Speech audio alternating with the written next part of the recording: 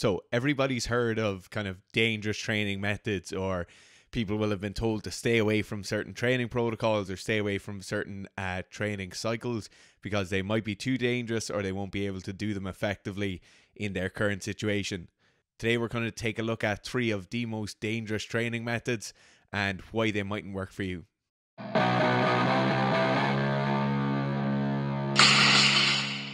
So this video basically isn't looking at like dangerous things per se, or you're going to break your leg if you run this training cycle.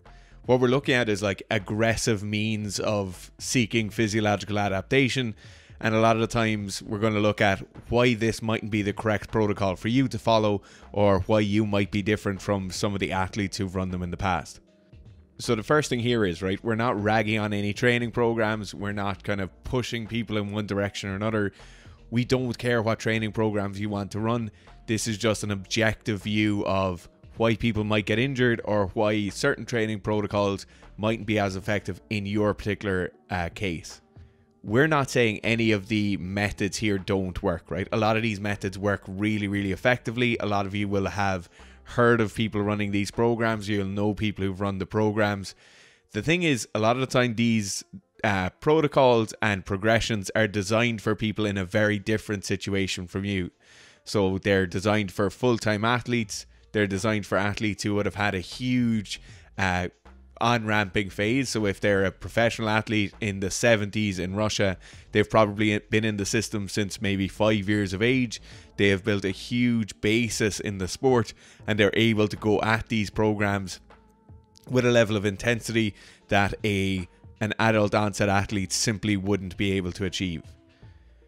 There's other changes here as well, right? So there's the difference between full-time coaching and remote coaching, or the difference between living in a training center and you just going to the gym for an hour every 2 days.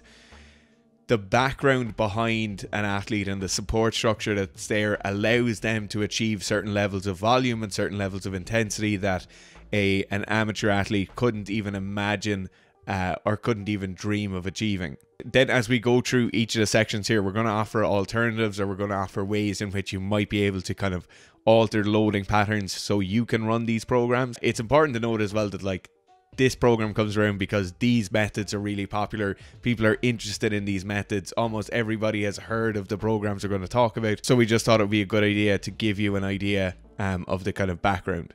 The first of the methods we're going to talk about today is depth jumps or drop jumps. This method is kind of made famous by the Russian sports scientists of like the late 1900s. Yuri Vershansky, I'm sorry if I've butchered that name, is a leading name in this kind of area, right? So a drop jump, for those of you who don't know, is basically going up onto a height and dropping off, and you dropping down and being able to control yourself. So it would be like me hopping up in this chair, stepping off the chair, and then landing on the balls of my feet. The genesis of this and where this kind of started coming up in the literature is when the Russian sports scientists were doing studies on how to build strength, how to build speed, how to build power output.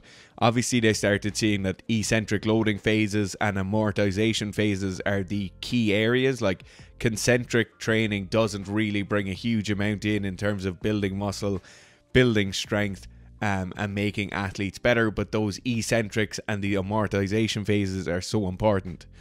So they then start looking at, okay, how are we going to really load an eccentric phase quickly for an athlete? And a great way of loading an eccentric phase is bring an athlete up on a roof and ask them to step off that roof, and then in them dropping down onto the floor and stopping their weight from pummeling through their legs, they have to produce huge amounts of force. The initial studies where they looked at this, they basically took athletes, they started them off probably at like 50 centimeters or a meter, and then they continually increased the height that they were dropping them off.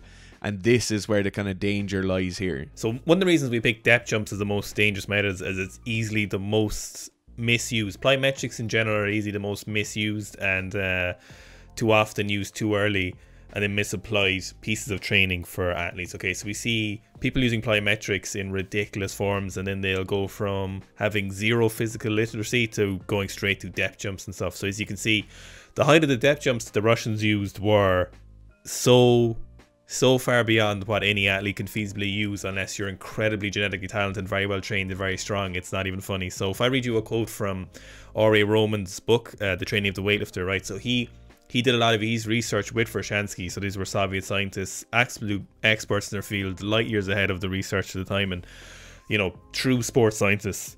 But a quote from him is, "It is advisable to include depth jumps in the first 3 weeks, 3 times in each of the competition period. The first 3 workouts consisted of 2 sets of 10 from 0.5 meters, so half a meter. The third workout was 3 by 10 from half a meter. The fourth workout was 4 by 10 from half a meter. And then the following 5 workouts were 4 by 10 from 0.7 meters. So if we go to, for example, Yuri Vershansky's book, it's the special application of training for sports.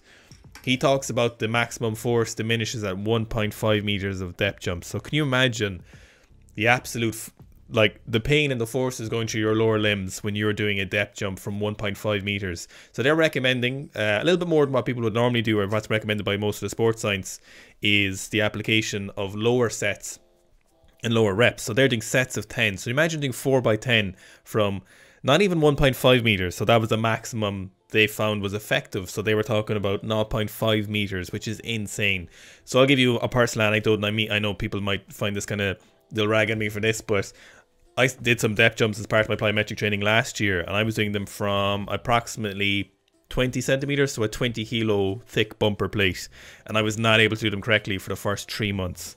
So I've been in sports for basically 20 of my 27 years of, like, more than that, right? And I've been weightlifting for 9.5 years, and I couldn't do them properly. So when you talk about people doing depth jumps from benches, from stacking up plyometric boxes, there's oceans of these. The problem with this is it's incredibly injury prone. It's malproductive, so you don't get the adaptations, and then you end up injuring yourself doing ridiculous levels of depth jumps from these. So if we were to go to Vershansky's website, so he has a kind of an infographic on the progression of where depth jumps end up, right? So they start with the extensive method.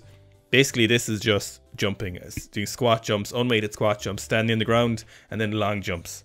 So very, very basic stuff that some people do in their kids, but most people can't do.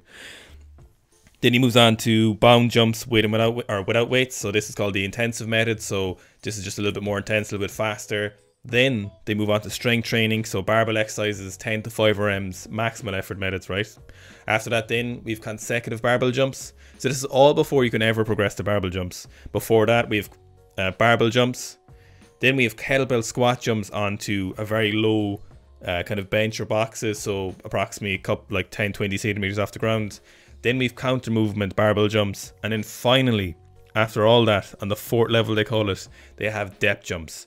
So how many people do you know that are doing depth jumps who don't have a basis of strength, who don't do any of the lower weight stuff, and just go straight for depth jumps? It's really one of the kind of it really flies under the radar of one of the dumber things you can do in training. And people, we see a lot of, you know, athletics coaches prescribing people, general population, on Instagram because it looks flashy and cool doing different forms of depth jumps. Absolutely. I think the current prescription of depth jumps, if you were to look at like current markers or current standards within the industry, the UKSCA is a good area to go and look at. Current prerequisite before you do level 1 plyometrics, and level 1 plyometrics is like the most basic. So like before you go, basically you have jumping and landing, which is like what 5-year-olds do. Before you go into actual plyometric training, the UKSCA will want you to have a double bodyweight back squat.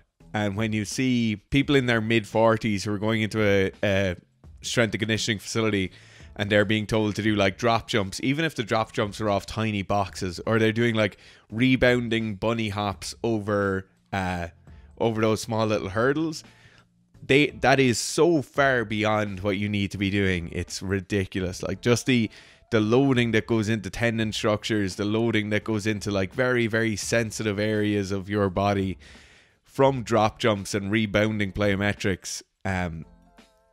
The vast majority of people just aren't ready for it. The second method we've chosen as some of the most commonly dumb and dangerous things we see people doing is any variety of stupid squat programs we see people doing, right? So we've stuff like squat every day, or 5x5 every day, or small off junior, the Russian squat program. You know, see people going from barely following a consistent program from once, twice a week, squatting probably like 1.2 to 1.3 times their body weight or something, then going straight into these incredibly intensive programs. So, you know, the basis of like the Russian squat program is even in doubt, and the origins of it, no one really knows where it came from. The people who actually, or the rumors of where it came from originally was the people who trained in that weightlifting club have never heard of it, or knew that coach who supposedly wrote it, but didn't actually, there's no record of him ever using that squat program. Then we have things like Smanoff Jr., which were, most of them are written for people to use drugs, and then we get to a stage where using drugs, kind of what you do in your squatting doesn't even matter that much.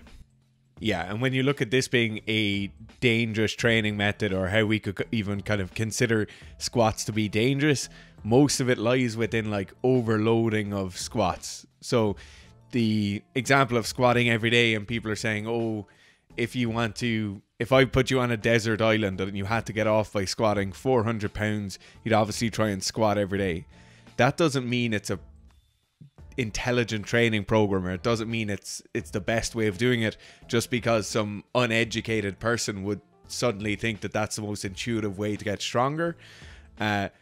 The way most of the people get injured when we see them doing these kind of misinformed squat programs are they will get knee pain presenting in a form similar to knee tendonitis or knee tendinopathy.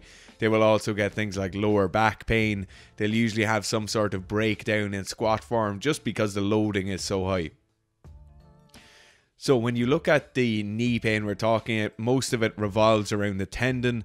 So like tendonitis or tendinopathy, whatever degree of tendon inflammation is there.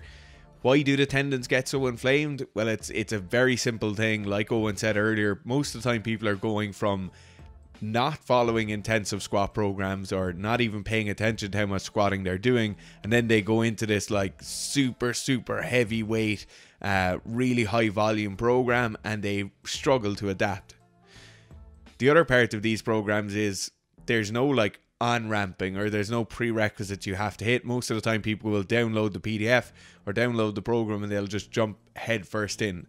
And usually you will make major increases. You'll usually get a fairly serious bump in 1RM, but after the program you're so worn out, you're so kind of dejected with the whole movement, that you'll just stop squatting, and you could lose that 20% you gained in your 1RM. You could lose 25% because you'll just stop wanting to squat.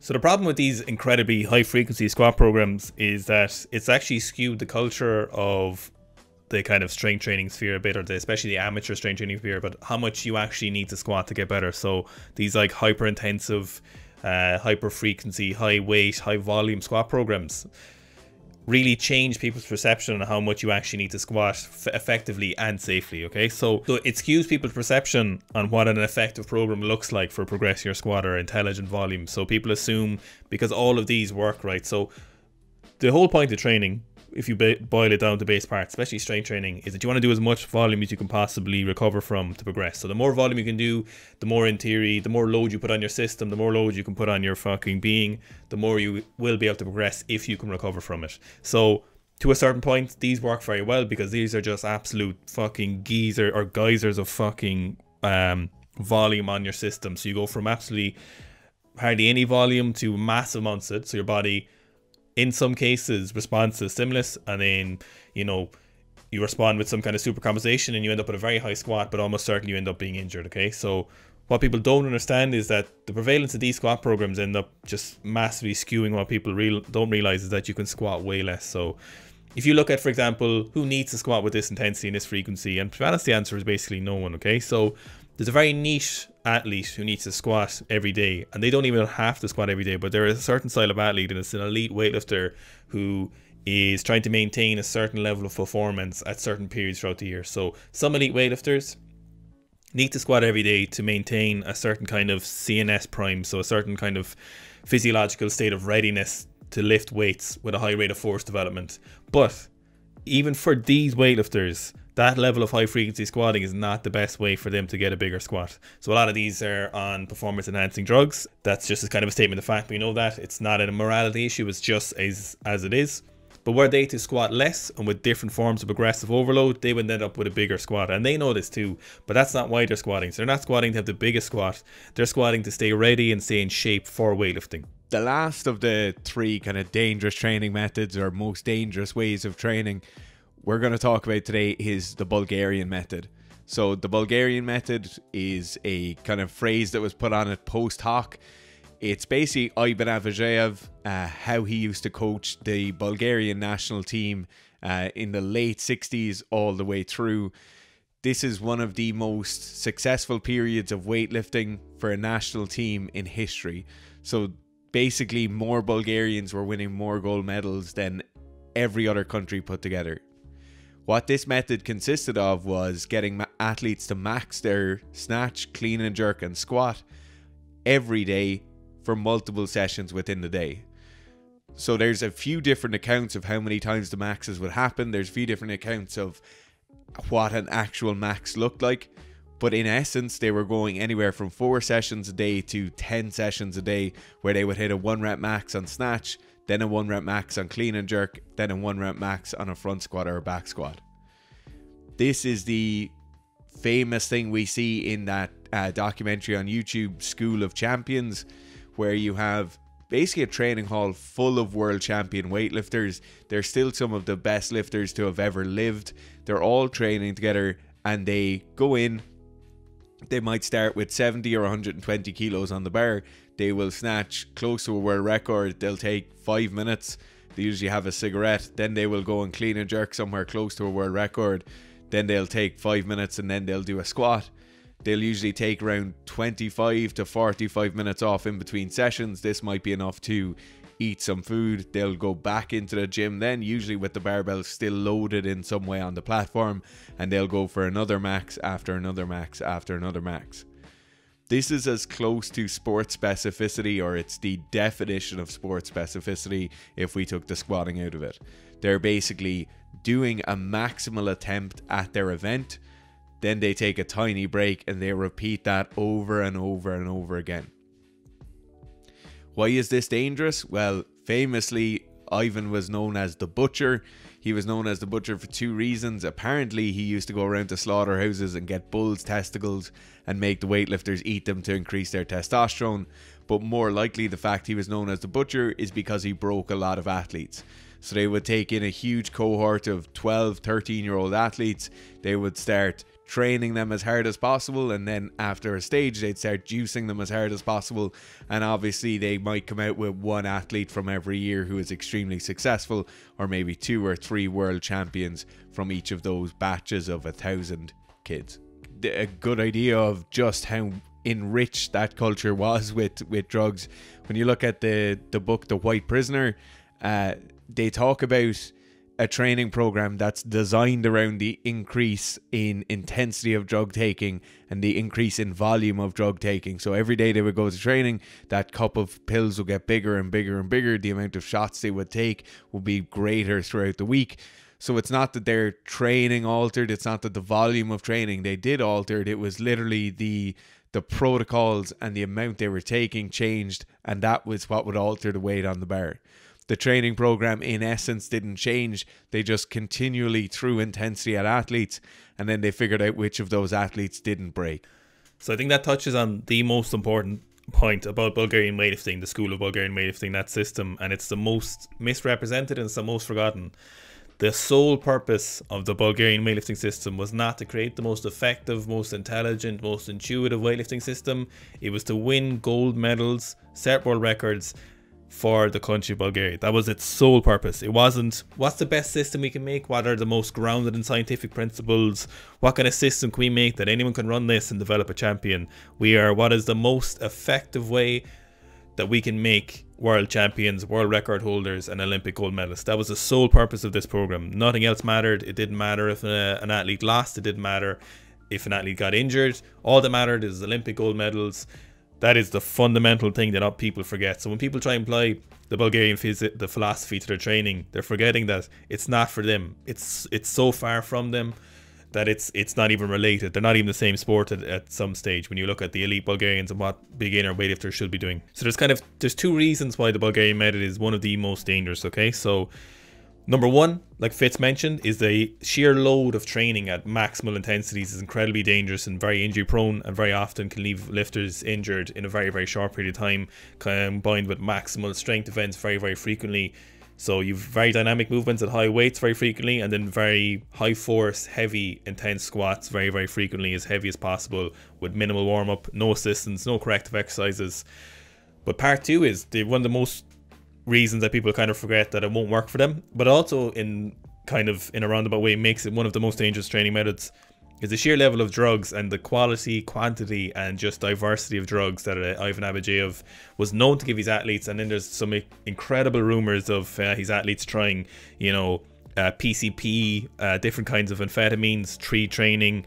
They refuse to take those sometimes. So the level of drugs, how often they took them, were rumored to be an enormous amount. So that in itself is one of the reasons it makes it so dangerous. And it's a lie to say that drugs are not intrinsically linked with the Bulgarian method. Ivan Abajev was confused as why you would do weightlifting without drugs. To him, weightlifting and drugs went hand in hand. They were combined at the soul. We understand why people want to do the Bulgarian method, right? People like doing weightlifting because they like lifting weights, they like doing snatches, they like doing clean and jerks. Most of us like squatting, and we like doing it with heavy weights. So if we had our choice, you just want to do like 1 rep max snatches and 1 rep max clean and jerks, that's probably why you got into the sport. Unfortunately, it just doesn't make you better. Even if you were in the situation whereby you could go and take all the drugs you wanted, things are just very, very different now, and there's not going to be 500 of you lined up so that once you break, your replacement will take over, then their replacement will take over, then their replacement will take over. So even if you're in the situation where you don't want to compete, you have access to all these compounds, the method still won't work that effectively for you unless you are that 1 in 1,000 or 1 in 10,000 people who have that genetic potential to achieve that loading in their training. Most people are just going to break. So then the question is there anything else the Bulgarians did that allowed them to achieve these numbers of intensity, right? So what was their onboarding like? Their on-ramping for an athlete started, as I said earlier, when they were very, very young. They might have been 10 or 12 years of age. They would have already been training in a weightlifting setup. They would have already known the movements. So their on-ramping started at a much earlier age than that. Then at the age of 10 or 12, they'd be brought into a regional squad or a regional sectional team. Then within that regional team, they'd be given a training program for 12 months. They would go back home, complete that training program for 12 months. This is without drugs. Then at the end of those 12 months, those 500 kids would be brought back in for testing. They probably picked around 50 athletes from those 500. Those 50 athletes would then be taken for 12 months and they would be given certain protocols. They'd be pushed incredibly hard for 12 months. And then you get a 14-year-old who's already had 2 years of full-time weightlifting, or maybe 3 years of full-time weightlifting if they didn't make it the first time. They also have 12 months of enhanced weightlifting. And then they go into a Bulgarian training method where at 14, 15, 16 years of age, they already have a big history of training behind them and they can start pushing these kind of weights.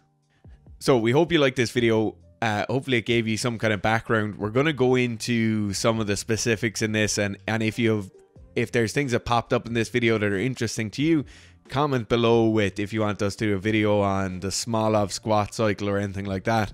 We'll do our very best to put out some more information on it. As always, if you want more videos, click on that button below. We have loads of videos similar to this and some more in-depth looks at the science behind sport. If you want coaching or consultancy, go to seekstrength.com.